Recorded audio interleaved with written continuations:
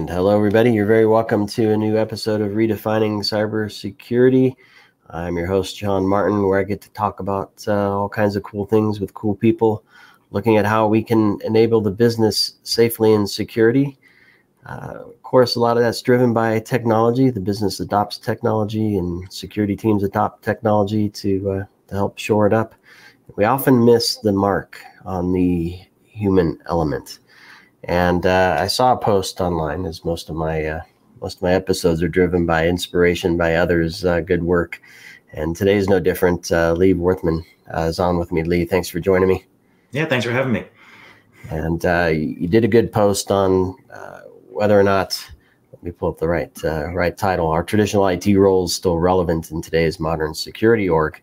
And it's a thought that I've had for a long time. It's been rattling around in my brain in the dust and all the other stuff up in there. But it prompted the thought, because I often looked at it purely early on from the cloud perspective, which you touch on in your post.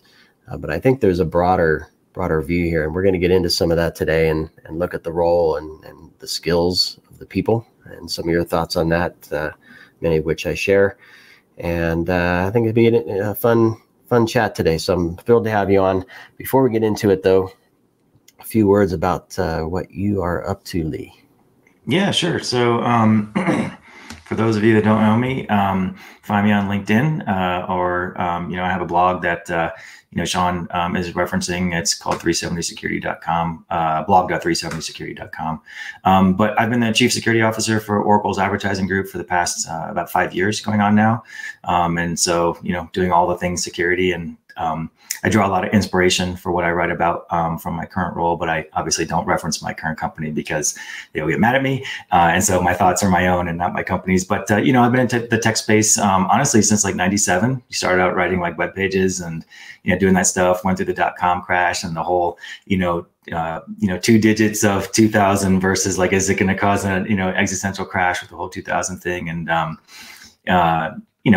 went through that and did networking and did some stuff with defense contractors after I got out of the military, and then got back into cybersecurity, and I've been doing it ever since. So it's been a whirlwind, and I hope that my experience, as diverse as it is, can act as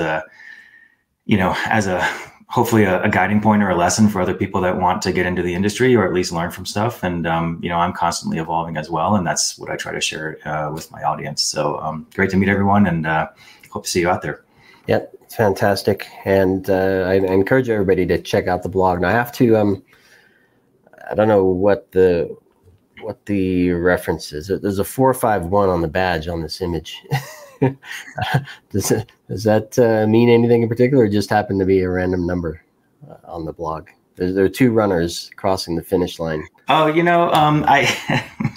I'm not overly happy with that image. I was trying to figure out like a metaphorical representation of like trying to represent like how someone's getting left behind, because like that's kind of what we're talking about here with the change in the roles, is that someone's going to feel left behind as you're pivoting. And the only thing I could kind of get I was using Microsoft Copilot, right? And so they're using DALL-E, and the only thing I could kind of get it close to like generating something that felt relevant was that running image. And then of course it puts in like these, random numbers and text and stuff in there. I was like, well, it's good enough, so they don't mean anything. It's just trying to give you all something to anchor off of. And obviously AI still has its challenges for stuff. Because I look at that and I think security, and I think the analyst industry, and that number references one of the firms. I like how you're going with it. That's awesome. Yeah, it's definitely a hidden message. If you crack the code, send it to me. Right? There you go. I'll tell you what I'm thinking there.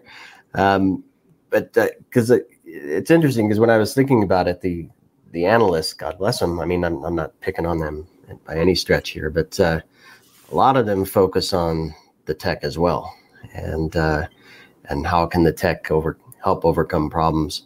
And I don't know, some of them do a good job, I think, looking at operations, which definitely ties people in too. But it's really about when you're looking at Magic Quaalude quadrants, it's always about the company and their technology.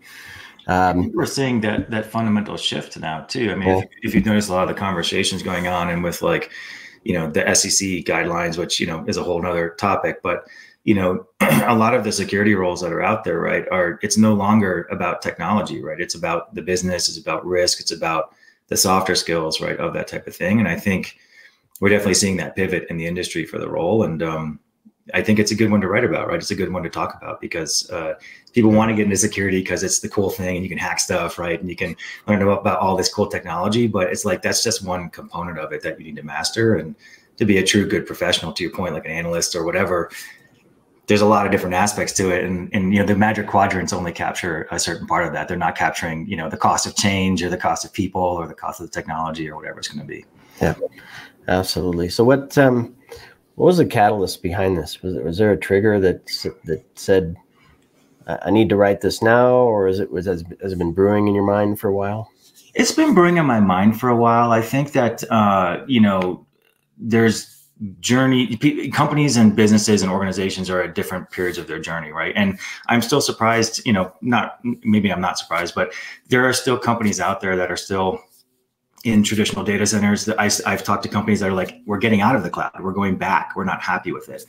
And so I think that prompts kind of the discussion, right, around like, well, like, what does it look like, right? If you are in a traditional data center and then you go to like a hybrid and then you go to like a true cloud and then you go to like microservices, like, how do I need to think about that as a leader? Because like how you structure your organization, how you up level and design the skill sets and training for your people, how you think about hiring, everything kind of follows from the business strategy. And it's not something I've seen a lot of people talk about. And it's been like rattling around in my head. I'm actually going to give a talk about it at the Rocky Mountain Information Security Conference along this same topic, because I think, if you're an aspiring CISO or a security leader, like you can't just go out and be like, well, I'm just going to hire these traditional roles. I mean, I need a network security guy. It's like, well, do you? Like, what if everything's code? Like, do you? Right. And so that's kind of what prompted it to me, was just share my thoughts and experience, having done multiple cloud migrations, from data centers on-prem to the cloud. It's not something I've heard anyone like really talk about how their org structure changes and how the skill sets change and things like that. And so I figured I'd just share my thoughts, and I'm glad it resonated. Yeah. So I think I shared many of your thoughts as you bring your tech stack over on-prem to cloud. The software basically has different configurations. The way you look at the logs is different. The way you ingest the logs, the way you respond to incidents looks different. Talk to me a bit about that chain, and we can also talk about microservices and third-party services and open source stuff. Take it as broad as you want. Sure. But what are some of the things that most organizations fail to recognize beyond that? We're going to move this physical thing to a virtual thing in the cloud. Yeah. So a lot, there's a lot there. I think the first thing to recognize, right, when you're shifting from like an on-prem or data center environment to the cloud is that you're giving up control of that environment, and maybe some of the financial benefits of like being able to amortize or capitalize on resources for agility and velocity and speed. But that's a trade-off, right? And so like, great, we can get products to market faster, we can do things faster, we can do things more agilely, or however you want to describe it. But there's a trade-off there in terms of like, you don't own the network, right? So like most cloud companies, right, Amazon, Azure, Oracle, Google, right, have a shared service model where it's like if you're doing infrastructure as a service, right, they are the ones that manage the underlying infrastructure. So you don't have to worry about racking and stacking. You don't have to update, the underlying firmware of anything. A lot of times you don't have to like plug anything in, right? You're just there consuming it. So that's great, right? We can consume all the things, but that presents challenges from a security perspective, because like if you're used to like running and controlling your own network, you can do a lot of things. You can do full packet capture. You can get NetFlow. You can run your own scans and full penetration tests, and not have to worry about the consequences. But in that kind of cloud service model, there's very defined ways to do that. Like you can't just go penetration test like the entire environment without contacting them first. You have a very reduced scope. Same with like packet capture or NetFlow. You can get it, but it's definitely reduced and maybe not as useful as it would be if you had like the full access to your entire network. So I think, it's just changing the mindset a little bit of like, okay, I'm operating in this shared tenancy model. I don't have full control. How do I still maintain the security of that? And, you know, it comes with a skill set shift as well, right? Because like, to your point, if you're going to go to virtual machines or virtual environments or being able to scale up compute, get logs, things like that, great. We can consume all those things. It costs money, right? So do you really want to store like, you know, petabytes and petabytes of logs? Maybe, maybe not. Maybe you don't need it, right? And so I think, you know, the agility and getting to the cloud really, I think for companies forces them to become more optimized in terms of like their IT fundamentals, you know, because you're no longer like physically constrained. And so you can do a lot of different things. And then, you know, the other issue I see with like getting to the cloud that people sometimes forget about is like, great, yeah, we can spin all these things up, but, you know, you need to have really robust processes to a couple things, right? First of all, you know, before the virtual machines or your containers or whatever you're doing get kind of launched, you want to have some level of visibility and control into that, because like if you don't, everyone's doing their own thing. You have no standardized images. You're going to have a lot of vulnerabilities. We can talk about open source software and supply chain. That's a whole big issue, right? So I think my biggest recommendation to people having done multiple cloud migrations is, if you don't know what you're doing, get someone in to consult and help you understand. Because if you just, you know, tell your company like, hey, we're going digital first, we're going to the cloud, and let everyone do whatever they want to, it's like Pandora's box, and it's really hard to like rein that in. And specifically from a security perspective, if you want to like get in front of like, you know, the CI/CD, you know, pipeline and put in, you know, software security scans and make sure images are vetted and hardened before they go into production and don't have vulnerabilities, that's all process changes that is very, very difficult to kind of rein in after the fact when you've given people all of this freedom to do stuff. So I'll stop there and kind of, you know, we can dive in wherever you want to, but there's like a ton to think about as you shift to this, you know, different philosophy. I think we're both filling our minds with too much stuff. But yeah, I mean, it's cool because I'm thinking a ton. I'm sure the folks listening and watching are as well. I want to go to, because you list some traditional rules here, and as you were describing some of the stuff, and I was looking at these roles, I'm thinking, okay, so to your point, somebody's racking and stacking, the hardware engineer, right, building the boxes, perhaps even. What do they do instead? Do they, if the company doesn't have a good plan, do they like try to slot themselves in? They don't want to lose their job, of course. So do they have to find a new place in the cloud environment where they become relevant, or what happens to some of these roles? You list a few of them in your post. Yeah, I think it depends, right? I mean, so certainly that skill set is still needed. It just might not be needed within that organization, right? And so the reality is like if you're racking and stacking or you're doing, you know, motherboard design or something like that, you know, that is no longer like a physical security or physical thing needed by the company. There's other companies that need that, right? You can go work for those cloud companies, but let's just say you love the company that you work for, you've been there forever. I think the honest answer is it's a skill set change, right? And we've had some conversations, you know, with our team members where it's like, hey, you know, we're going to this thing, we don't need this skill set. Like we're giving you enough time to learn the new skill set and kind of retrain yourself. But if you don't want to do that, let's have a conversation and we can help you find a place to land somewhere else. So I think it's honestly, I kind of put it back on the individual. It's like, you know, is this place somewhere that you want to stay and you're open to learning like something new, which might require coding. It might require an entirely new skill set or a fork in your career. Or do you really, really love what you do? And if you love racking and stacking, and you love these traditional roles, like there's someone out there that needs that, just not us, right? And I think that's the pivotal conversation you have to have as a leader to kind of transform your business is like, you're going to have to, this is always a challenge, right? You're going to have to keep the business going with what you're doing while slowly like churning over, right, the skills and resources and people that you have to be able to do the new thing, but not so catastrophically that like, you know, you leave the old thing behind and it's, you know, falling over and you haven't gotten to the new thing yet, right? So I think it's a delicate balance act. And I usually, at least for me, have a conversation with the team or the individuals and say, hey, look, this is where we're going. This is enough time for you to get there. These are the things I recommend you do. If you don't want to be on this journey, let us know and we'll help you find a place to land. Can you describe kind of the process of the initial move? And what I'm trying to figure out is, do organizations I know there's different levels of shifting, right? Like moving stuff over, do you refactor, do you all these different things? What's your sense? Do folks, organizations, I should say, they basically kind of lift and shift, or do you see many refactoring applications? Do you see a big move all the way to containers, so they're not dependent on specific underlying platforms?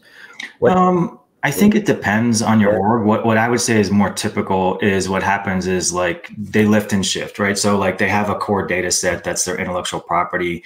It's easier to stand up the compute and the networking stuff. So you kind of get that fence, that area carved out, and then you move your data over, right? And so you really just kind of duplicate what's in the data center in the cloud environment. And that's a learning thing. And then usually what happens is someone gets the bill and they're like, why the heck is this more expensive than us running on-prem? And they're like, oh, because that's not how you do it in the cloud. Like there's, you need to optimize. And so then to your point, then they go down and they refactor their applications. They are really tight about how they, ingest and egress data, because that's one of the primary costs of the cloud is how you get data in and out of there.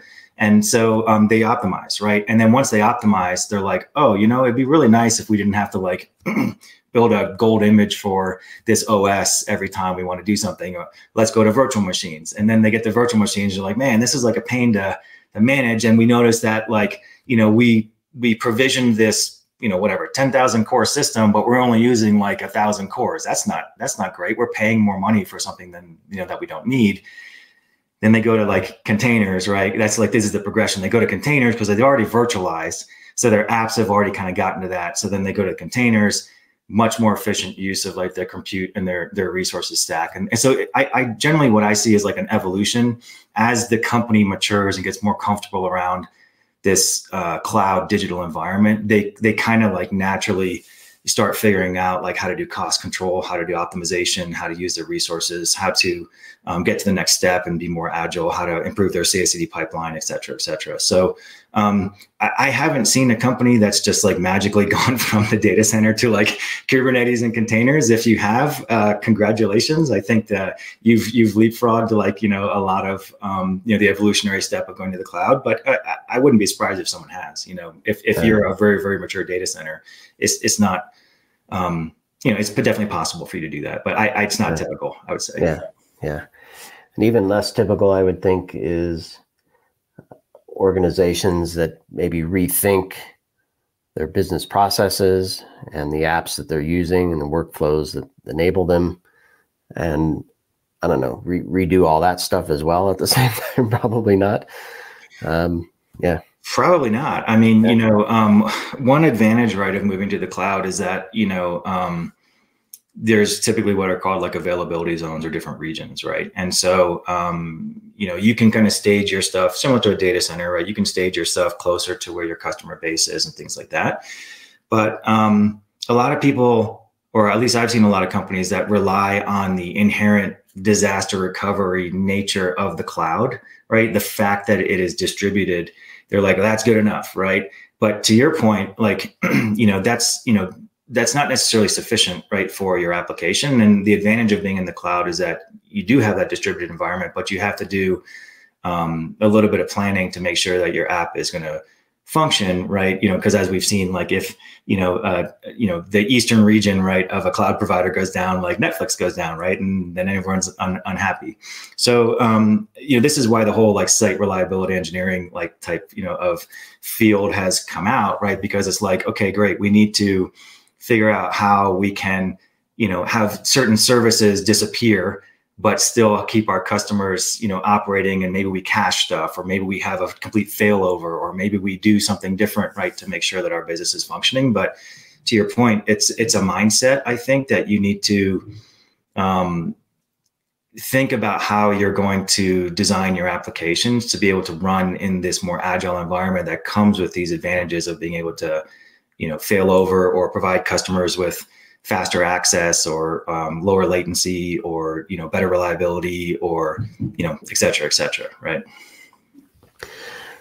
So when you mention SRE, site reliability engineering, my mind immediately goes to next level, perhaps, of platform engineering, where I don't know. I think there's a tremendous overlap between the two. Yeah. What are your thoughts on this? And we're probably kind of steering, as most people do, back to the tech. But bringing it back to the roles and the skills, is there a value for some of the existing roles to apply themselves in the SRE and the platform engineering type of environment, perhaps, if organizations can embrace those things properly, to provide value where they're not needed in other areas now? I definitely think so, right? And the point of my blog post was that, like, even though you might not need a dedicated person to do that role, you still need the skill sets. And so, like, with site reliability engineering, right, with your SREs, you need someone that understands the fundamental architectures of how the platform or the underlying infrastructure works, so that they can design your application or your business or your site to be able to have that reliability that you want.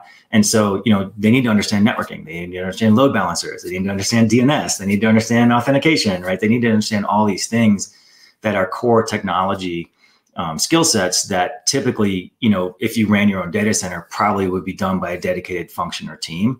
But now is a skill set, that's a more breadth skill set of these, specialized roles you're seeing kind of come up as part of going to the cloud. So yeah, I definitely think that the roles are still needed. If we can go off on a little tangent, I wrote kind of a follow-up on this one, which is I wrote an article about, like, why isn't auto patching a thing? And I'll tie this back to, like, the SRE stuff, because, like, it should be, right? We should be able to just go and, like, say, don't call me, right? Just apply the patches, reboot the server, do all of your QA and, quality assurance, and quality control testing, and, all of that stuff that you want to do as part of your dev and test and staging. That should all be automatic. Well, why isn't it automatic? We're still dealing with vulnerabilities. We're still dealing with applications that have bugs and things like that. We're still dealing with applications that aren't up to the latest version, on and on and on, right? It's because, coming back to, SRE, like, the core functions of how to design your application or your business to be reliable, which, by the way, is not just a business thing, right? It's like, yes, you want to get money. You want to make sure you're still up and doing the things you want to do, but it's also a finance thing, right? It's also a security thing. It's also a sales thing.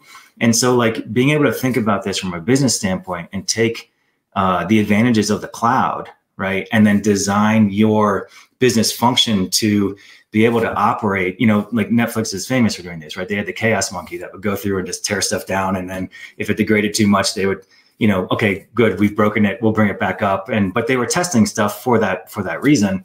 I think that level of maturity is where critical businesses, or businesses that are really serious about it, need to get to, which will have knock-on effects to security and sales and operations and customer experience and all that type of stuff. But a lot of people don't think about that. They still come back to and say, we're in the cloud. It's great. If, it never goes down. And it's like, good luck with that, So I do think, tying back to, the skill sets, right? If you have people that have this skill set and can come in and help you on your journey getting to the cloud, and can help you do this stuff to up level and optimize and make sure that your business is going to run, even if an availability zone goes down, or you have a denial of service in one region, or whatever it's going to be, that's a core skill set that's drawing on those traditional skills that are then, amalgamated and slammed into this, these new skills, whether they're site reliability engineering or some other type of role that, has been smashed in with these different skill sets. Yeah, I love it. And I'm just wondering, because people who listen to the show probably have heard me say this before, but I feel that organizations spend a lot on transforming something of some part of the business, right? And a big part of that is investing in the cloud, and maybe then enhancing their applications and improving the workflows and really crunching the numbers to get the most out of marketing operations, right? So there's a lot of investment to transform things, to cut costs and increase revenue. And I feel security gets left out. It's the I don't want to, the redheaded stepchild. I don't know if that's how much time do we have. I think you're right. It's the perfect time to do that stuff. I know it to your point earlier, it's very tactical. We just want to shift and then we'll go from there. But to me, this is a great place to look at what's our risk exposure, what's our real objective with the business, and how do we achieve that most effectively in the safest way possible without killing our security and surrounding IT organization. So I don't know, any thoughts on that? I think you're spot on, right? I think, security tends to be an afterthought, or, if it is thought of, it's viewed as an impediment, right? It's like, oh, well, we'll worry about that afterwards because they're just going to slow us down. Like, we got to get to the cloud, as quickly as possible, right?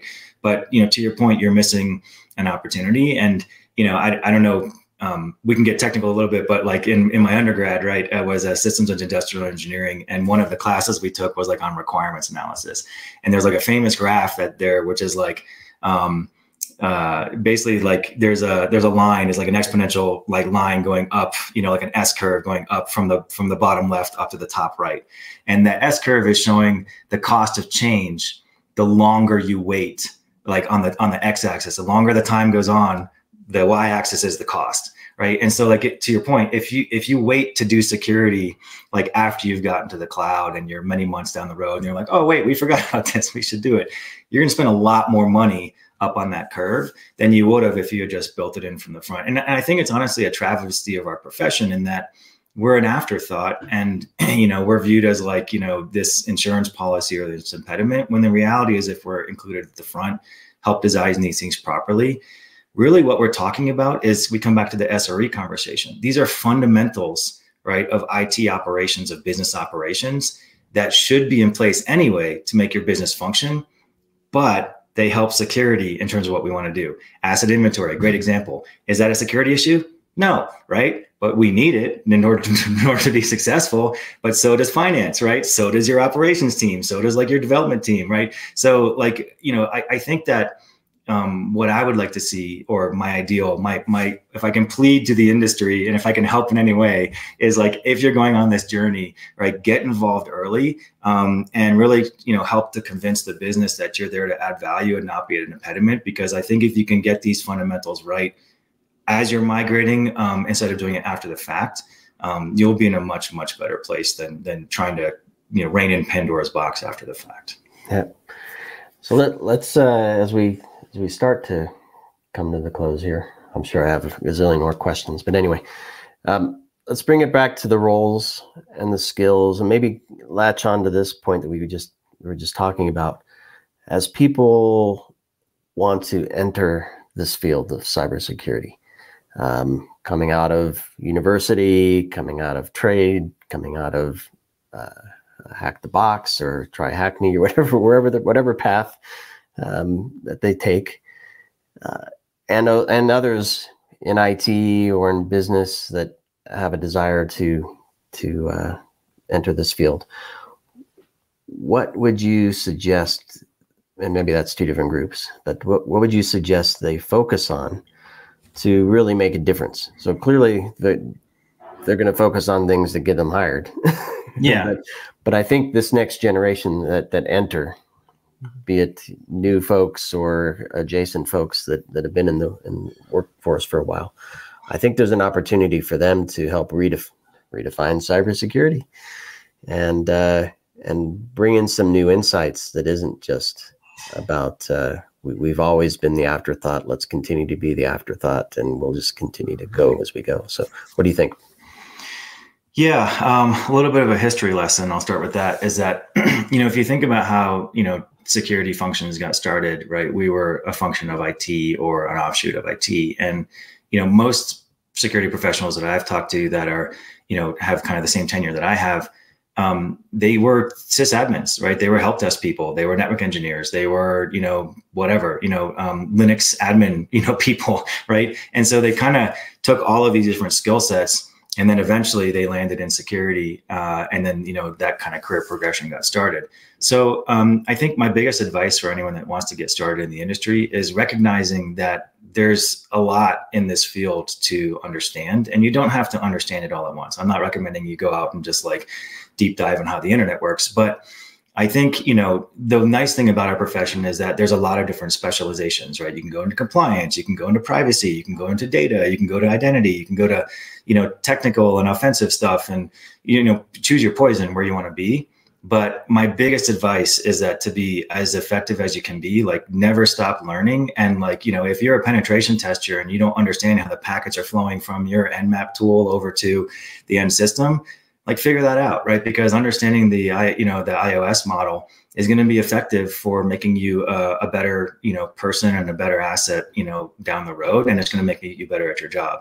And if we come back to the cloud model, right? As the business shifts, right? So if you were, really comfortable in the data center model and you went to the cloud, or you're really comfortable in the cloud and you don't understand Docker and Kubernetes and microservices, the more you understand about the underlying technology and business processes and regulations, or whatever your specific specialty is, I think the more job security and flexibility you'll have as the business pivots to get there, because you'll be able to be like, oh yeah, I understand that. There's nothing different here. Or we need to worry about this thing. This is a risk that we haven't considered, whatever it's going to be. So my biggest advice is if you're coming out of school or your boot camp or whatever you're coming out of, great, do that thing, land your job. Once you land your job, be a sponge, soak it all up. I'm a huge proponent of okay, just because you're in GRC, or just because you're in security engineering, or just because you're in incident response, go sit with another team for, 1 day a week and learn what they do and see from their lens and their shoes and get that cross training.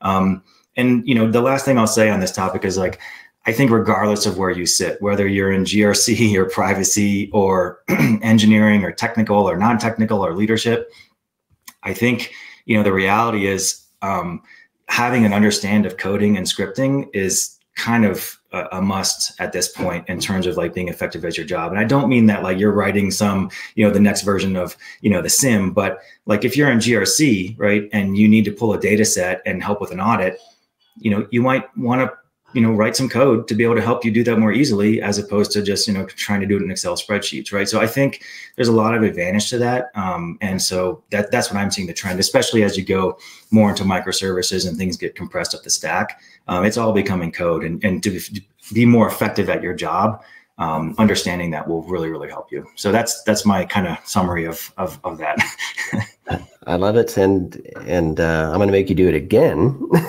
But this time from the security leadership and executive leadership perspective, because I think we need to change the way we hire folks as well. Some of the backgrounds they have. To your point, I think coding is necessary, but also business logic is necessary. Workflows and understanding use cases and stories and the experience that users have, be it internal employees, be it partners, supporting the supply chain that helps you deliver your services, be it the customers that interact with you and your services.